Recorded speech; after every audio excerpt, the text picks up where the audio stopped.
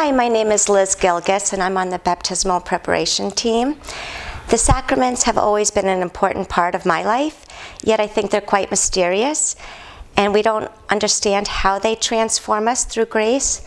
So I thought if I could help young parents understand better the truth and beauty and goodness of the sacrament of baptism, then I wanted to be a part of it. When my 6 children were baptized, I was a sleep-deprived young mom and planning a party, and I don't think I understood fully in the moment what was happening. It wasn't until I became a godparent 7 times over that I said, wow, this is serious business. It's a life-changing event.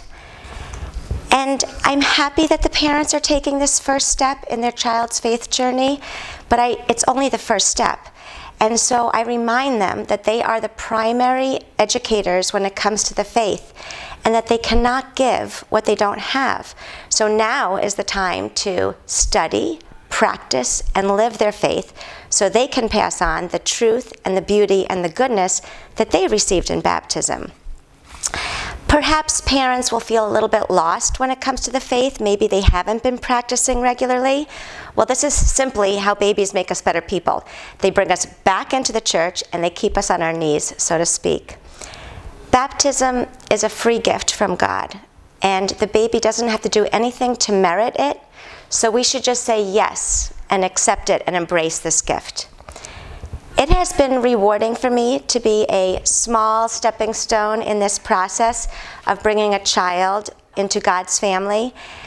I would say if you have a love of the sacraments, if you have been touched by God's grace in your life, if you are in awe and wonder at how this actually happens, then I hope that you will join our team.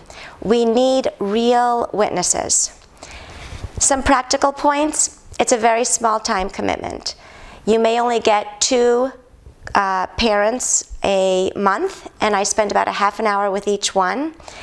I would say brush up on the basics of baptism by reading the 2 pages in the Catechism of the Catholic Church.